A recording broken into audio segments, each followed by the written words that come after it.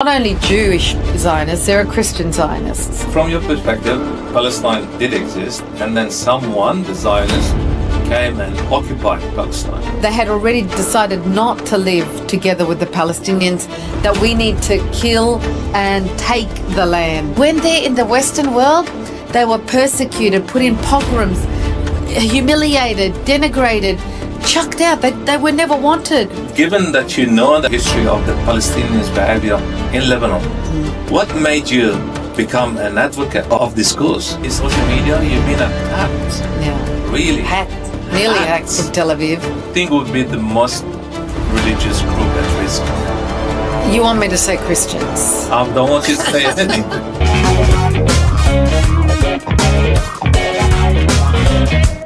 So from your perspective, what is the current conflict between Palestine and Israel? What's it about? What is it about specifically?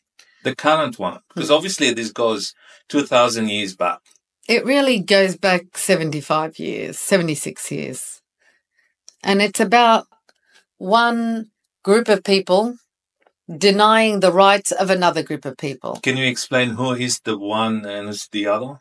Of course. So in 1947, we can go back to World War I when, the we can Allies... go back to the time where Jesus was but in Jerusalem. it started... Look, where do you start when, what country, what boundaries, what Okay, so name? let's go back 75 years ago. But it started with World War I when the Allies, Britain and France, who were the winners of World War I, the victors, had made an agreement with the Arabs to join the fight against the Ottomans, right? And they asked, I don't know if you've seen Lawrence of Arabia. Mm-hmm. It's a fantastic film. So they needed the Arabs to fight the Ottomans. The Arabs joined them and they said to the Arabs, we will give you your land back and your tribes will have their own areas of, the Middle East, because we're going to break up the Ottoman Empire because they created this, the false empire, the boundaries of the Ottoman Empire. We're going to give it back to you according to your tribes and your history. They reneged on that immediately. So that's where the root is, and the root is 1917, Lord Balfour wrote to Nicholas Rothschild and said to Nicholas Rothschild, who was a Zionist, we have agreed you are going to have a homeland and we're going to give you Palestine. So he reneged on the deal with the Arabs, and you can look up the Balfour Declaration. So let me just stop you here. What is a Zionist? A Zionist is an ideology. Zionism is an ideology. It's a political ideology. It's a cult, no different to any other cult. And it is not only Jewish Zionists, there are Christian Zionists. And Zionism basically, it believes that Palestine is a chosen land for the chosen people. It's a promised land for the chosen people. And this is their determination to achieve this objective started in the 1800s. They started this plan to take back Palestine from the 1800s. So you were saying that Palestine existed hundreds of years ago as a state or as a country? As a land where a people was. As a land, or was it defined and, I don't know, was it like France and Italy and all these countries? Or is it something that we call Palestine without even having the state of Palestine? But if you look at history, France wasn't France specifically the way it was. France had an empire. France's empire covered many parts of the world. The British Empire the British Empire, the French and then you had the Spanish, the Austro-Hungarian Empire across Europe. The Ottomans, okay. So you see, but all of these... Palestine, did it exist? Did it ever exist as a country? Ever? It wasn't, but you didn't have nation states back in those times. You had an area, you had a group of people. You had a land called Lebanon. You had a land called Palestine. Lebanon was mentioned, I don't know, in the Bible. in the Bible, Of so course, that goes but back 2,000 years ago. But Palestine, did it Palestine's in the Bible. is in the Bible. Palestine's in the Bible. You know, Babylon, they had different names. Depending on which Bible you read too, people have manipulated the Bibles. But, So we're debating the Judea Bible. and Samaria. But but really, you have a look at the cities and the ports. And this Okay, is... so from your perspective, Palestine did exist, and then someone, the Zionists, came and occupied Palestine. That's what you're saying. Well, just one thing. There was a map back in the 1600s of the region of the Middle East, and it had the name Palestine on it. So there are historical cartographers who mapped out, and that's what that area of land was defined as, Palestine. You know, you've got to, your question of was there a country? It wasn't really, we didn't really have those. So I need one of the people who actually lived in Lebanon, and we went through all of this struggle, and we never got a clear answer. But you see, the answer comes, you've got a people living on this land, no different to the Lebanese. نحن كنا part of Greater Syria, right? We were part of, Lebanon was part of Greater Syria until the end. Yeah, Lebanon was the small Lebanon. Mount Lebanon. Mount Lebanon. So we have now... We have the borders that we have today because of the Balfour Declaration, Sykes-Picot Agreement. So Which is the same agreement that created Palestine or created Israel? Created Palestine. So Palestine was defined after it was clear. It was there. Israel never became a state because they weren't supposed to take the state. In the agreement, it was, we're going to allow your people to go back to Palestine, and there is going to be a respect and acceptance of the existing peoples on the land, and there would be a cooperation. They didn't say, here's all of Palestine.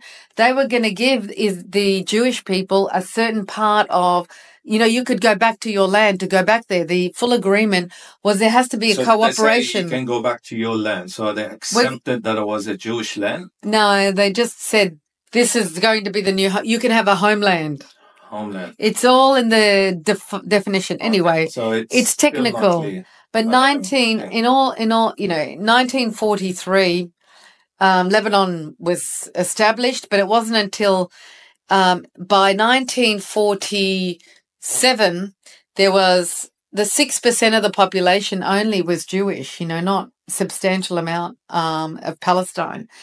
But their agenda and their Nakba was, why they started the Nakba was when they came, and this has been published, they knew that when they came there, when the Jewish people came there, they knew that for them they weren't going to live, they had already decided not to live together with the Palestinians, that we need to kill and take the land. The Zionist philosophy and ideology was to take the land. There was never any consideration or acceptance, even to this day, of sharing the land. And their goal, as we saw, immediately, 1947, the Nakba started, women, children. There's a video publicly out, I don't know if you've seen them, with interviews with men who fought in the Nakba in 1947, saying, we went into these villages and there was this lovely, sexy Palestinian girl, and we took her and we all had, and then we threw her. Yani talking like this, and these are old people, 90-year-old men talking honestly, telling you the stories of what they did. And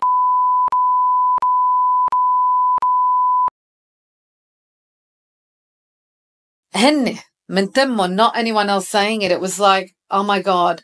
And this is coming out by Jewish people who are against Zionism. They're going and making these films and getting these stories, and they're against this ideology. It's inhumane, and it's not in line with Judaism. Judaism, the religion Yep. says you can't fight, you can't kill, you live in with your neighbor. The Orthodox Jews say it's written in our Torah that we should never lead. We should live with the Muslims. We will live in peace if we are under Muslim leadership. And the most peaceful period for the Jewish people in the whole world, when they were they've never been persecuted, they've never had any issue or problem, was in the lands that were ruled by the Muslims. When they were in Europe, under Russia, under Germany, under France, under Britain, under America, when they're in the Western world, they were persecuted, put in pogroms, humiliated, denigrated, chucked out. They were never wanted. But they said, well, you look at history, and even you have a lot, again, I've done a lot of, because of the last year, watching these videos of Jews from Iraq, Jews from Syria, Jews from Lebanon, Jews from Palestine, Jews from all over the Middle East, saying, we lived in peace with our brothers and sisters in these countries. We loved them. We loved their culture. It's like our culture. There was no difference. They never, ever felt persecuted. You see, this is the real Jewish, belief. Okay, so tell me something. Why would the Zionists, as you're claiming, pick this piece of land out of anywhere around the globe just to go and build a state? And interestingly, in the early 1900s, they looked at many areas of the world, like the powers, the British and the French, when they were deciding, okay, we want to give them a homeland. We agree with Zionism. They need a homeland. They looked at so many countries. They even looked at a state in America, Delaware, I can't remember what it was, Wisconsin or something. They looked at the Northern Territory or Western Australia, even to give them a section of land in Western Australia. There were 5 or 6 other areas in the world, even somewhere in Africa. But then they decided it was easier in Palestine, and they had this narrative that Palestine was a land without a people for a people without a land, which is bullshit. Because if they were saying, they wrote fake news back in those times, saying that Palestine there's no Palestinians there. But we have shown through our publicity and media how Palestine and, Haifa and, all the cities across Jerusalem, and that was a city. They had functioning cities. They had beautiful laws, like law courts and institutions, and women and men dressed very well, like in Beirut. Was it linked to their religion at all, or to their beliefs? So Zionism is very manipulative. They have rewritten the Bible, and this is something you'll have to, we don't have time to go into.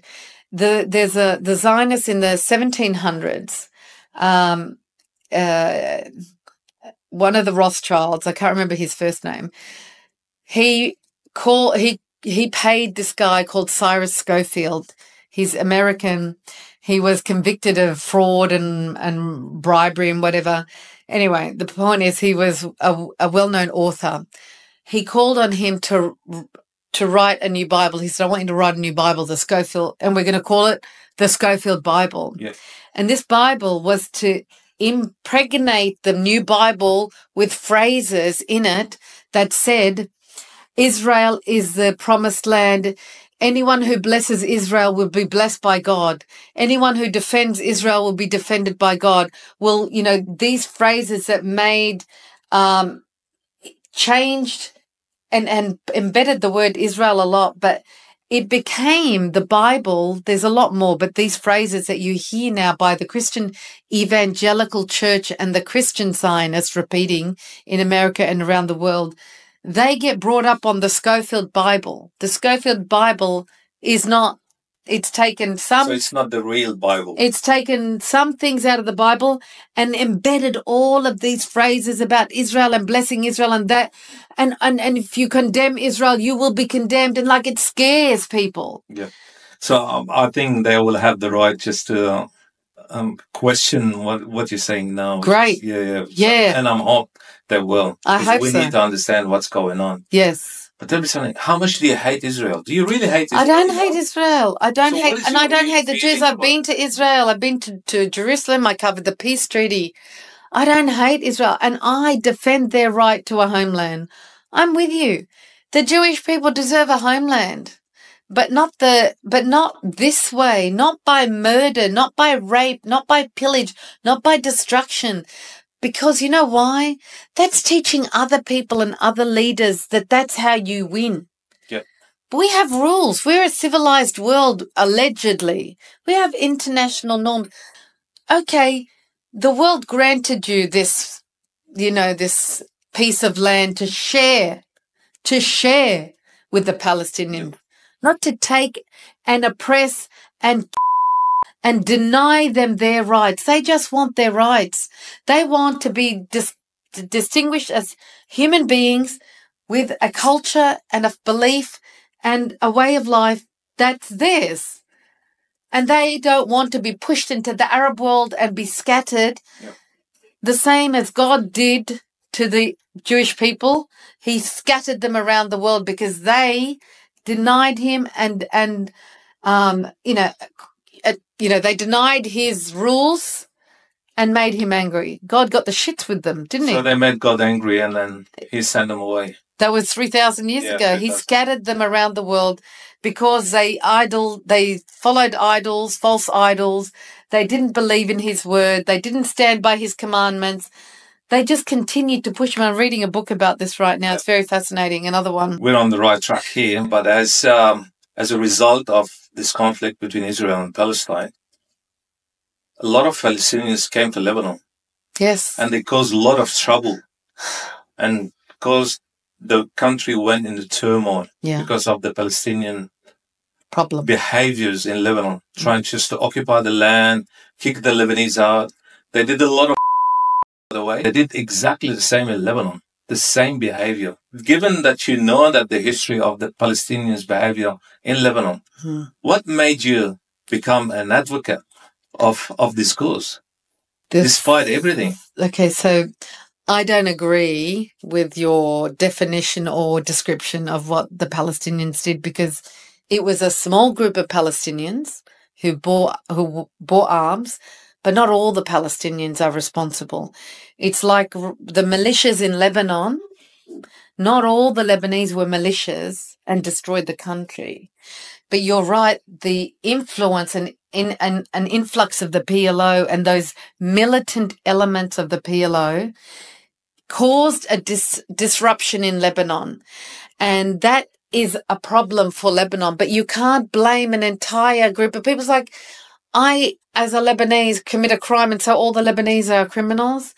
We've got to be careful about how we judge people, because you can't say the same thing about everyone. So you, as Daisy Jelion, you're defending the normal, average people, Palestinian people. I'm saying who don't get involved in any criminal or not criminal, but any war act. Of course, not all the Palestinians bore arms. Not all the Palestinians were fighting against them. They were living together with Lebanese and they were very grateful. But you had the militant arm that came in and turned the country into an area that became a conflict was rife for.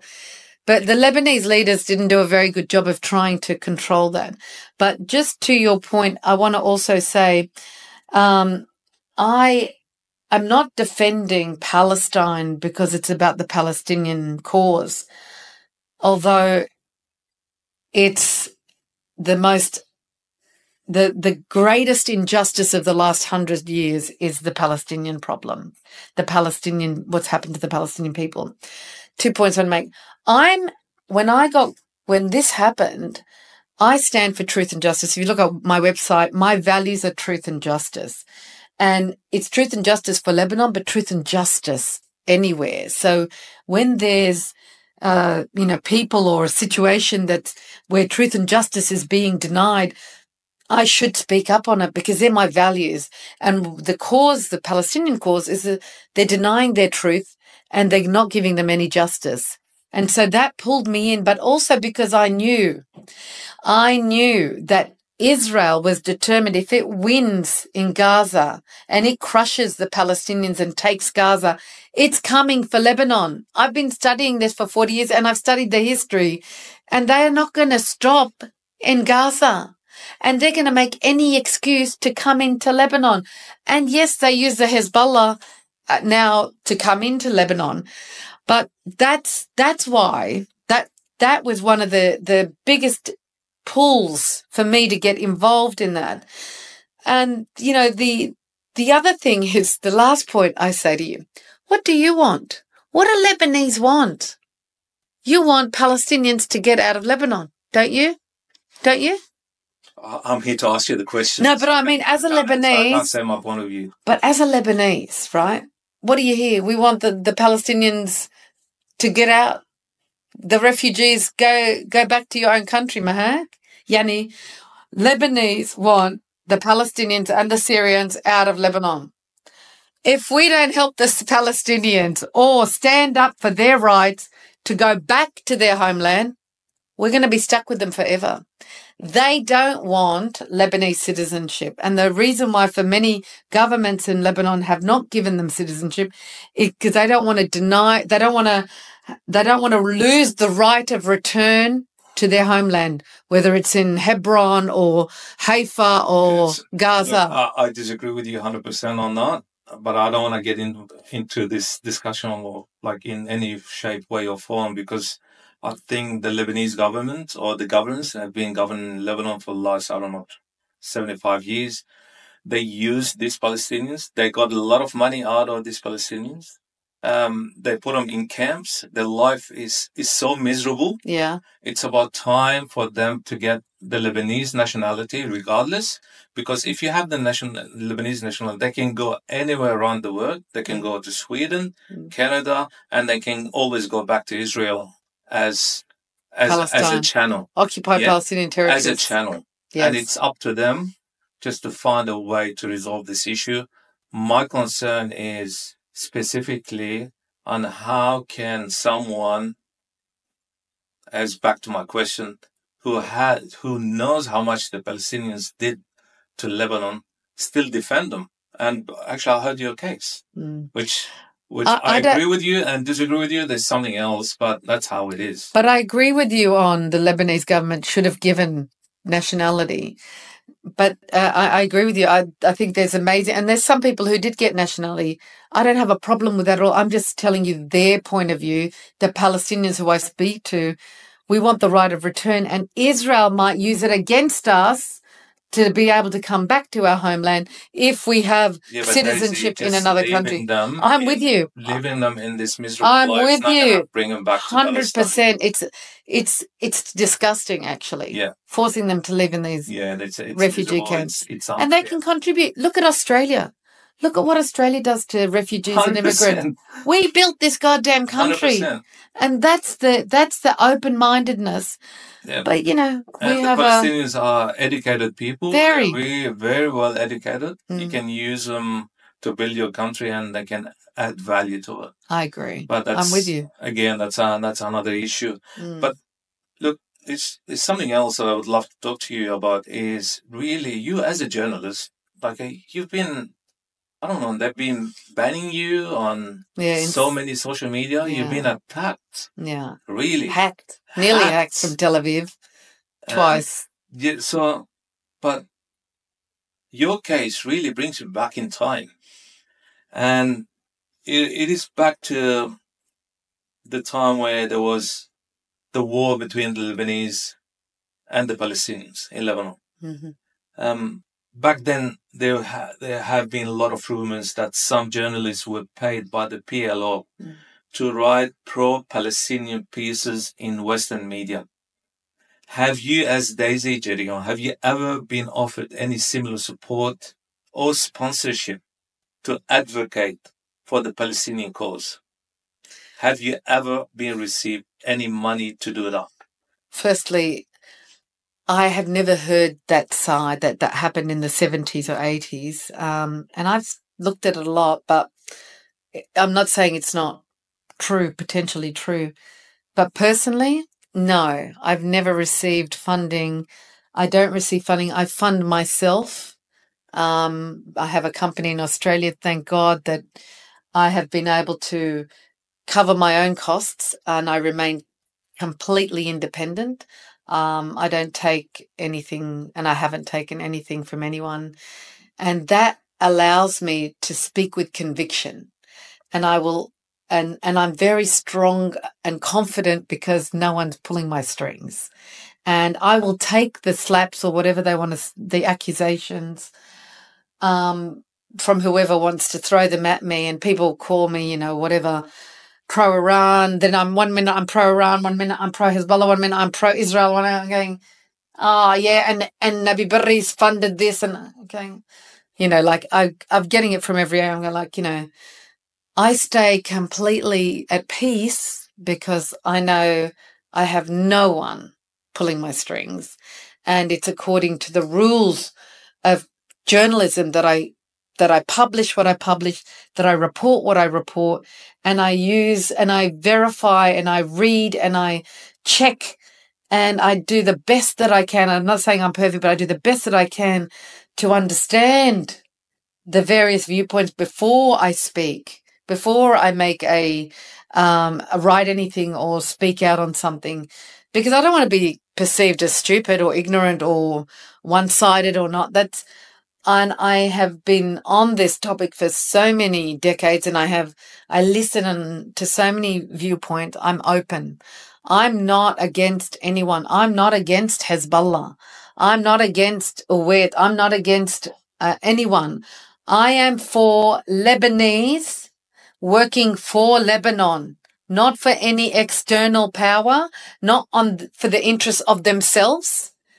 You have to come. You're an agent and a servant of the people. When you come into government, you are a servant of the people.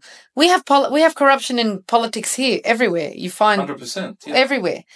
But that's my answer to you. I've never taken a single cent. Never been told what story to say, what point of view to take. And I've had to defend my points of view. People saying to me, oh, you're coming across pro-Hezbollah, whatever. I'm saying, listen, watch the video. Listen to what I say all the way. Don't take one sentence. Don't take it out of context. Fantastic. I'm glad to hear that. Really, because and I think this is an opportunity for you just to tell the world how you really feel and why you're doing whatever you're doing now. So let's imagine that one day Palestine will be declared as an independent country. Inshallah, ya Rab. We know it's not going to happen overnight. It might take another 50 years or 100 years. But obviously, at some point, it will happen. It must happen, yeah. Who do you think will be governing the independent state of Palestine? The Sunnis or the Shiites? Honestly, I pray that it's not based on any religion. I pray that it's based on skill, capability, political capability, really, and that they truly formulate a democratic system that allows equality, like we need in Lebanon too. But I can't even wager a guess whether it's Sunni, Shia, whatever. But they're mostly Sunni, and there's a lot of Christians, and they've lived together for so many years. There's no more Christians in Palestine. No, you're serious. There's churches still there. But if they have the independent state, they will do exactly what they've done in Iraq. I don't think so. And Syria. Iraq. And Lebanon. Iraq and everywhere they have. Iraq is a problem because the international community, the American envoy that was appointed to oversee the governance of Iraq or implementation of a government in Iraq, decided in all his brilliance that we should install a confessional system in Iraq like there is in Lebanon. And we're trying to get away from the confessional system. I mean, what crazy man, even so many, politicians later said this was crazy. He created a divided system already. And that is a real problem for Iraq. It should have been a democratic system, irrelevant. Religion should be out. Religion is for your soul. It's for your faith. It's for your intimacy, your privacy. Yeah, look, people over there are driven by religion, and you know that. Yeah, but it doesn't matter. It doesn't mean they can't change. Religion drove France 1,000 years ago. Religion drove Britain, 100%. the Protestants. Sorry. Yeah, no, hopefully they will change. They move forward. They move forward. They got on with it. We need to move forward, and we should be allowed to move forward. I'm glad that you have mentioned religion overall. So, if Israel didn't really exist, Israel doesn't exist in the Middle East, where do you think the boiling point would be today in the Middle East? And specifically, which religious groups would be most at risk if Israel didn't exist? The Middle East would be a completely different place. Between different Muslim groups. But they lived together for centuries. It's not a Christian-Muslim fight. It's not a Sunni-Muslim fight. There's no Jewish in Iraq or Iran. There's no big population that's causing turmoil. Yeah. Why do they still fight between each other? In Iraq? In Muslims overall. They don't. Look, the thing is, you have to understand who's supporting them. So who do you think would be the most religious group at risk? You want me to say Christians? I don't want you to say anything. I honestly need your opinion on that. I honestly, unfortunately to say this too, because of the way it has behaved, Israel has behaved, instead of coming in and embracing its brothers, its Semite brothers, Jews and Arabs are Semites. We're all from the same race, DNA.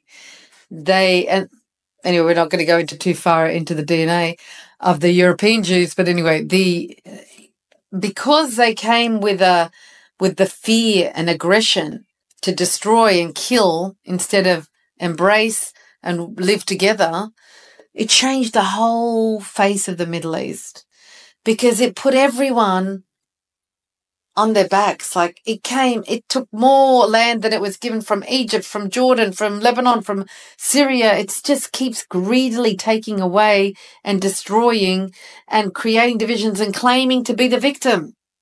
So the Middle East would not be the way at all it is today. And I go back to history. Look at how peaceful they lived. I'm not saying it would be a haven, but the religious groups lived together peacefully for 400 years under Ottoman rule.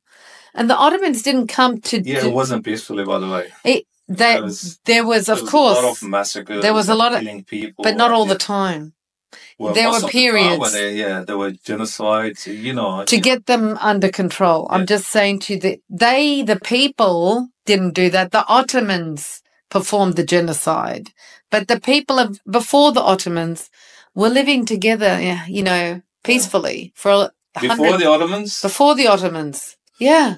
Yeah. What did you have? They were tribes, and I don't think they were. Yeah, they were fighting always. But no, you had the three religions were in the Levant area only, really. Yeah.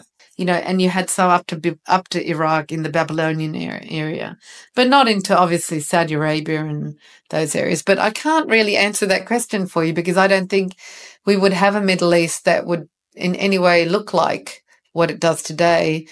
And in my view, there's so many elements that would, have to happen. There's so many ways it could go. I know it's a hard question. Yeah. And the answer is harder, really. And this is the reason why we have Brainsplat. It's just to think outside of the box. It is. Because we're sick and tired of the normal average questions. Yeah. especially with the one that I'm going to hit you with now. Okay. You know, like we're going back to the war in the Middle East, and it has always been framed as a religious conflict. With groups claiming sometimes to be the people of God versus those who consider themselves to be the party of God. Nice. And that's what we have now. The people of God in Israel and the party of God in Lebanon. This is the recent war, recent conflict. And they both claim justice. And they both claim that they are God. They have the right to do whatever they want to do. But you as a Christian, and I believe that because I did ask you in the previous, in the pre-interview, and you did say that you believe in God, you're Christian, and you're a believer. How can you reason between those two groups of people? People who thinks they are the people of God, and the other group who believes that they are the party of God. And I asked this, I answer you with a response or an answer from an American Jewish comedian that I interviewed a couple of weeks ago, because I said to him, Zionism and Judaism, and how do you reconcile it? He said, you got to judge by the behavior, by the acts. The people of God, or the claimed people of God, are the Zionists, who are now launching this genocidal campaign against the Palestinians and also the Lebanese now. Look at their behavior. Look at what they say compared to what they do. Look at the morality of, they claim to be the most moral army in the world. They claim to be defending civilization. And they go and they destroy civilization. They destroy buildings and historical remnants that are thousands of years old. They're yimho history and civilization. And they have no boundaries when it comes to leaving newborn babies in a hospital, premature babies, forcing the doctors out of the hospital and leaving them. Tell me the psychology of the people who claim to be the people of God. Is this the word of Jesus? Is it? I mean, I've said this before, like my judgment and my course of action, I honestly, every single day, I ask Jesus for guidance, because I don't know what he wants. Well, sometimes I'm very clear, sometimes I'm not. I'm like confused right now because there's so many things to fix in the world. But when but I'm really he's my judge. I think of, okay, when I'm arguing with someone or I'm judging someone, whether they're LGBTQ or whether they're something else, I say, what would Jesus say to this person if he was here? What would Jesus tell me? What his words would his words be? I try and listen, because that's my barometer. That's how I judge how to behave with someone. Is it my right to judge you? Should I throw the first stone? You know, those sort of real examples from him, what he did. And that's the only way I live my life. So for me, look at the example of the people of God, or claimed people of God, what their behavior is. Then you have the party of God. The party of God, in its, purity, it's just a name. But if you look at what it was first established, it was to get rid of, eliminate Israel, and the occupation of Israel in Lebanon. It started very well with a good cause and a good mission. And then it got pulled into a regional, philosophical, ideological. We went off guard. But I look at their behavior on the ground, and there are too many similarities, but not as aggressive as the Zionists, because Hezbollah has been responsible for the assassination of amazing Lebanese people. It's been responsible for disrupting and being part of a government and a system that's destroyed and decayed Lebanon. So do you think in the recent conflict between Israel and the Party of God, do you think Hezbollah is the victim in this case? If you want to look at facts, the facts are, according to a BBC report and more reports, 83% of the fire exchange between Israel and Hezbollah has come from Israel. And they showed a chart. There was another one. Do you think they are a victim in this case? I don't believe they're a victim. I believe they've been played. They've been played. Because you look at, they tried to do this smartly. I was impressed that they didn't go, they were smart in the way they were fighting. I'm not saying I'm agreeing. I'm looking at because they targeted, and 90%, again, it's mapped out, 90% of their missiles targeted military installations, Israeli military installations in the Golan Heights, along the border, wherever they were trying to target, they wanted military installations, knocking out telecommunications.